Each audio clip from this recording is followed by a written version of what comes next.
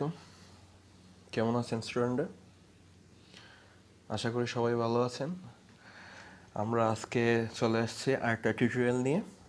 আজকে আমরা আলোচনা করব সিরিয়াল ট্রান্সমিশন, ওইটা নিয়ে। সিরিয়াল ট্রান্সমিশন মানে সিরিয়াল ডাটা ট্রান্সমিশন নিয়ে। গত ক্লাসে আমরা আলোচনা করেছিলাম সিরিয়াল এবং প্যারালাল ট্রান্সমিশন কি, দুইটার মধ্যে কি ব্যবধান, কি কিভাবে কি কাজ করে, কোনটা কিভাবে। ওই ভিডিওটা যদি আপনারা না দেখে থাকেন চাইলে আপনারা লিঙ্কে ডেসক্রিপশনে লিঙ্ক দেওয়া আছে, ওইখান থেকে দেখে নিতে পারেন।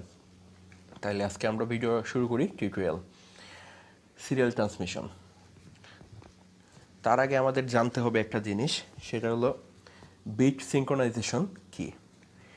ডাটা পাঠানোর সময় বিটের মধ্যে সমন্বয়ের জন্য যে পদ্ধতি ব্যবহার করা হয় তাকে বিট সিনক্রোনাইজেশন বলে। মানে কি, আমি যখন ডাটা পাঠাই, ডাটা পাঠানোর সময় বেশ কয়েকটা বিট পাঠানো হয়, কম হলো 8টা বিট আমরা পাঠাই।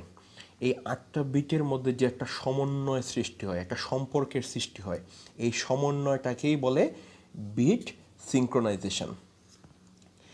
এখন সিরিয়াল ডাটা ট্রান্সমিশন 3 প্রকার। কয় প্রকার? 3 প্রকার, সচরাচর 3 প্রকার: এসিনক্রোনাস, সিনক্রোনাস এবং আইসোক্রোনাস। আমরা প্রথমে দেখি এসিনক্রোনাস ট্রান্সমিশন কি। আগে আমরা কয়েকটা কি বৈশিষ্ট্য আমরা ফলো করি। এসিনক্রোনাসের বেলায় কি ঘটে? ডাটাগুলো ক্যারেক্টার বাই ক্যারেক্টার ডাটা পাঠানো হয়। মনে রাখা লাগবে কিন্তু ওইখানে ক্যারেক্টার বাই ক্যারেক্টার মানে ক্যারেক্টার ওয়াইজ যায় ডাটা, একটা একটা করে। প্রেরক যে কোনো সময় ডাটা পাঠাতে পারে এবং প্রাপকতা গ্রহণ করতে পারে। মানে প্রেরক যখন চাইবে তখন ডাটা পাঠাতে পারবে এবং প্রাপকতা গ্রহণ করতে পারবে। এবং ক্যারেক্টার পাঠানোর মাঝখানে বিরতি সমান নাও হতে পারে। এই যে ক্যারেক্টারগুলো আসবে, ওইটার যে এক একটা ক্যারেক্টার আসার মাঝখানে যে একটা সময় বিরতির সময়, ওইটা সমান নাও হতে পারে, সমান না কিন্তু। স্টোরেজ ডিভাইস প্রয়োজন নেই এখানে, কোনো আমার স্টোর করার জন্য, সংরক্ষণ করার জন্য কোনো ডিভাইস প্রয়োজন নেই। আচ্ছা, তার জন্য আমরা একটা এক্সাম্পল দেখি আগে। আচ্ছা, মনে করি আমরা একজন স্যারের কাছে কি প্রাইভেট পড়ি, একজন স্যারের কাছে প্রাইভেট পড়ি প্রতিদিন সকাল ঠিক 9টার সময়। আমরা একজন স্যারের কাছে প্রাইভেট পড়ি ঠিক 9টায়। এই স্যারের রুমে আমাদের স্যার প্রাইভেট পড়ান। একসাথে আমরা 10 জন প্রাইভেট পড়ি। কতজন? 10 জন একসাথে। এখন দেখা যায় কি, স্যার 9টার সময় দিয়েছেন ঠিক, কিন্তু ঠিক 9টার সময় কী হয়েছে? 9টার সময় মাত্র 2 জন আসলো। স্যার পড়ানো শুরু করে দিলেন 2 জনকে দিয়ে। 9:10 দেখা যায় আরও 2 জন আসলো। আইসা কী হইলো? স্যারের ক্লাসে অ্যাটেন্ড করলো। 9:15 দেখা যায় আরও 3 জন আসলো। এসে কী করলো? স্যারের ক্লাসে পড়া শুরু করে দিল, অ্যাটেন্ড করে দিল। এখন যদি আমি একটা জিনিস লক্ষ্য করি, দেখেন এই সবগুলোকে যদি আমি একজন স্টুডেন্টকে যদি আমি এক একটা ক্যারেক্টার মনে করি, একজন স্টুডেন্ট আমার একটা ক্যারেক্টার আমি যদি মনে করি, তাহলে ঠিক 9টার সময় আমার 2টা ক্যারেক্টার আসলো। 9টার সময় কী হয়েছে? 2টা ক্যারেক্টার আসছে। 9:10 আরও 2টা ক্যারেক্টার আসছে। 9:15 আরও 3টা ক্যারেক্টার আসছে। ওরা কি কেউ একসাথে কোনো ব্লক কিংবা ব্যাচ আকারে কি আসছে স্যারের কাছে পড়ার জন্য? অবশ্যই না। ওরা এক একজন আসতেছে নিজের ইচ্ছা স্বাধীন, যে যখন খুশি তখন আসতেছে। তার মানে ওইটা একজন ক্যারেক্টার ওয়াইজ আসতেছে, ক্যারেক্টার বাই ক্যারেক্টার আসতেছে, কোনো ব্লক হিসাবে আসতেছে না। 1 নাম্বার ক্লিয়ার। 2 নাম্বার, ওরা যখনই আসুক না কেন স্যার কিন্তু ওদেরকে রিসিভ করতেছেন এবং বলতেছেন যে তোমরা ঠিক আছে পড়া শুরু করো, কোনো সমস্যা নাই। 9টায় 2 জন আসলো, ওরাও পড়া শুরু করছে। 9:10 2 জন আসলো, ওরাও পড়া শুরু করছে। ইভেন 9:15 আরও 3 জন যে আসছে, ওরাও কিন্তু পড়া শুরু করছে। তার মানে প্রেরক যে কোনো সময় ডাটা পাঠাতে পারে এবং প্রাপকতা গ্রহণ করতে পারে, কোনো টাইম লিমিটেশন নেই। তারপরে কি, 9টার সময় যেহেতু 2 জন আসছে, 9:10 আসছে আরও 2 জন, তার মানে ওই 2 জনের মধ্যে সময় বিরতি কত? 10 মিনিট। আবার 9:15 আসছে আরও 3 জন, তাইলে ওই 3 জনের মধ্যে সময় বিরতি কত? 5 মিনিট। এখানে কি সময় বিরতি সমান? না। আবার যদি আমি এই 2 জনের জন্য যদি আমি দেখি, তাহলে ওইখানে সময় বিরতি কত আমার? 15 মিনিট। তার মানে তিনটা সময় বিরতি কিন্তু একটার সাথে সমান না, কারণ যে যখন খুশি আসতেছে বিদায়, কারোর মধ্যে সময় বিরতিও সমান না। কারো বেলায় 5 মিনিট, কারো বেলায় তো 10 মিনিট। সেই ক্ষেত্রে কি বলা আছে, ক্যারেক্টার পাঠানোর মাঝখানের বিরতি সময় সমান নাও হতে পারে। স্টোরেজ ডিভাইস প্রয়োজন নেই, কারণ কেন? কারণ স্যার স্টুডেন্ট যখন চাচ্ছে তখনই আসতে পারতেছে, স্যারও পড়াইতেছে, ওদেরকে বসার জন্য কোনো একটা জায়গার ব্যবস্থা করার প্রয়োজন নেই, কারণ ওরা আসার সাথে সাথে পড়াশোনা শুরু করে দিতে পারতেছে। যে এমন না যে ওরা আসছে ওয়েট করবে 10টার সময় একটা বেস শুরু হবে, তারপর ওই বেসের সাথে পড়াশোনা করবে, এমনও না। তার জন্য আগে ওয়েটিং রুম বলতে বা স্টোরেজ ডিভাইস বলতে আমার কিছু লাগবে না। এই 4টা পয়েন্ট তো ক্লিয়ার, এই 4টা। এখন বাকিগুলা একটু স্কিপ করি। এখন আমি একটু সিনক্রোনাসে যদি যাই, সিনক্রোনাস মানে কি? একই সাথে, মনে রাখবেন সিনক্রোনাস মানে একই সাথে। এখন সেমভাবে স্যারের একটা বেস আছে ঠিক 10টার সময়।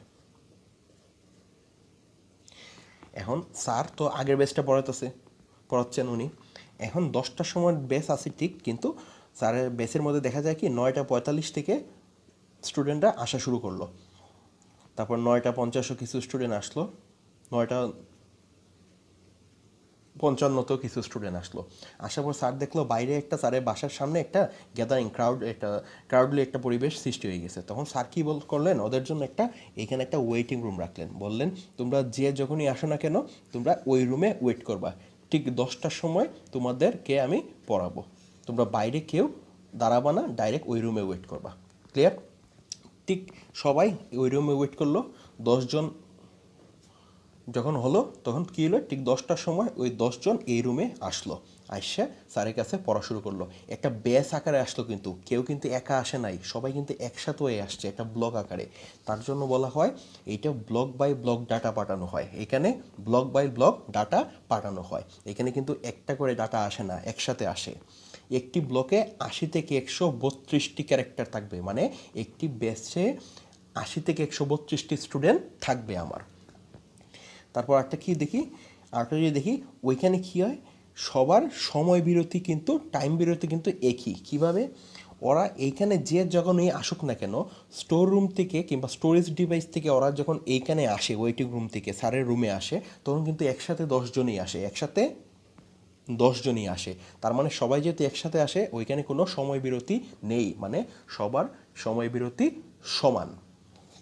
আর যেহেতু এখানে স্যারের বসার জন্য একটা রুমের ব্যবস্থা করছেন, ওয়েটিং রুম, মানে আমরা যেটাকে স্টোরেজ ডিভাইস বলে চিনি, তার মানে এখানে স্টোরেজ ডিভাইস প্রয়োজন। তার মানে দেখলাম কি এই 4টা পয়েন্ট এসিনক্রোনাসের ঠিক বিপরীত সিনক্রোনাসের বেলায়।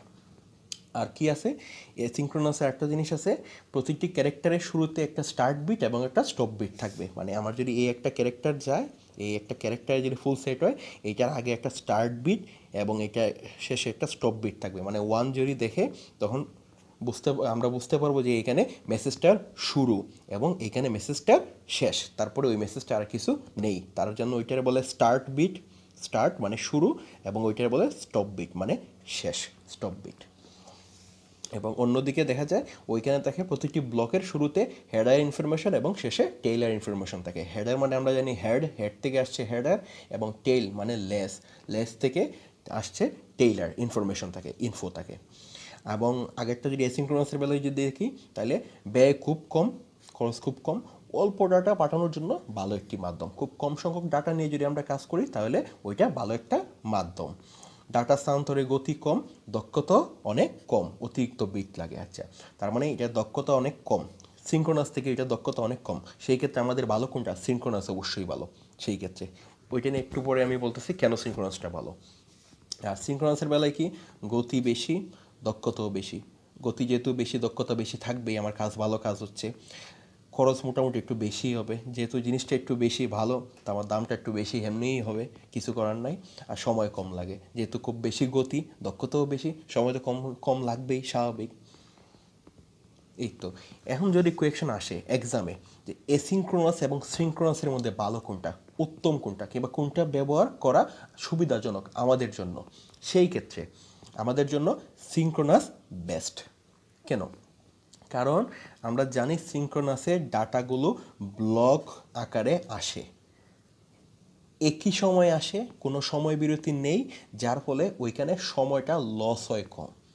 আর এসিনক্রোনাসের বেলায় কি হয়, এই যে এক একজন স্টুডেন্ট এক এক সময় আসলো, যার ফলে কি হয়, স্যার যতই পড়াক না কেন, ওরা যখন আসলো ওরা যতটুকু বুঝলো ঠিক তত, ওরা তো ততটুকু ঠিক বুঝলো না স্যার লেকচার, প্রথম 15 মিনিট তো ওরা মিস করে ফেললো, তার জন্য কিন্তু সময়টা বেশি লাগলো, হয়তোবা স্যার আবার রিভাইজ দেওয়া লাগতে পারে কিছু জিনিস, তার জন্য এসিনক্রোনাসের বেলায় কী হয়, সময়টা বেশি লাগে বিধায় আমার এসিনক্রোনাস থেকে সিনক্রোনাসটা অতি উত্তম। তার জন্য এক্সামে যদি আসে সিনক্রোনাস এবং এসিনক্রোনাসের মধ্যে ভালো কোনটা, উত্তম কোনটা, বেটার কোনটা, তাহলে আমার সিনক্রোনাস বেটার, কারণ ওইটাতে সময় খুব কম লাগে, আর ওইটার গতি বেশি, ওইটার দক্ষতা বেশি, তাই সময় কম লাগে। আর আরেকটা আছে অন্যটা আইসোক্রোনাস। আইসোক্রোনাসটা কি? আইসোক্রোনাসটা হলো এসিনক্রোনাস এবং সিনক্রোনাসের সমন্বিত একটা রূপ। আইসোক্রোনাস ট্রান্সমিশন হলো সিনক্রোনাস এবং এসিনক্রোনাসের উন্নত সংস্করণ, আপডেটেড ভার্সন, দুইটাকে মিক্স করে নতুন একটা বানানো হয়েছে। ওইখানে কিন্তু ব্লক আকারেই একই সময়ে ডাটা গ্রহণ এবং ত্যাগ করা যায়। ওইটা তেমন ইম্পর্টেন্ট না, ইম্পর্টেন্ট আমাদের জন্য বেশি ইম্পর্টেন্ট সিনক্রোনাস এবং এসিনক্রোনাস, ওইটা এবং ওইটার ব্যবধান পার্থক্যটা, প্লাস এইটার মধ্যে ভালো কোনটা এবং কোনটা, ভালো কোনটা এবং খারাপ কোনটা, মানে খারাপ না, খারাপ বলতে কিছু নেই, মানে কোনটা ব্যবহার করাটা আমাদের জন্য সুবিধাজনক আমরা বলতে পারি। তার মানে আমরা কি দেখলাম, সিনক্রোনাস এসিনক্রোনাসের মধ্যে ভালো সিনক্রোনাস, কারণ সিনক্রোনাসে ব্লক বাই ব্লক ডাটা যায়, সব ডাটা দক্ষতা অনেক বেশি, গতি অনেক বেশি, সময় কম লাগে এবং স্টোরেজ ডিভাইস একটা প্রয়োজন হয়। আর এখানে সময় বিরতিটা সমান, সময় বিরতি সমান, সময় বিরতি সমান একই সাথে। আর এসিনক্রোনাসে সময় বিরতি সমান নয় বিদায় যে যখন খুশি আসতেছে প্রাপক তা গ্রহণ করতেছে, তার জন্য অনেক সময় লেগে যায়, যার ফলে আমাদের সিনক্রোনাসটা অতি উত্তম। তাহলে আজকে এতটুকুই, নেক্সট ক্লাসে আমরা অন্য কোনো টপিক নিয়ে আলোচনা করব। তাহলে সবাই ভালো থাকেন, সবাই সুস্থ থাকেন, যত্ন নিয়েন সবার, ধন্যবাদ।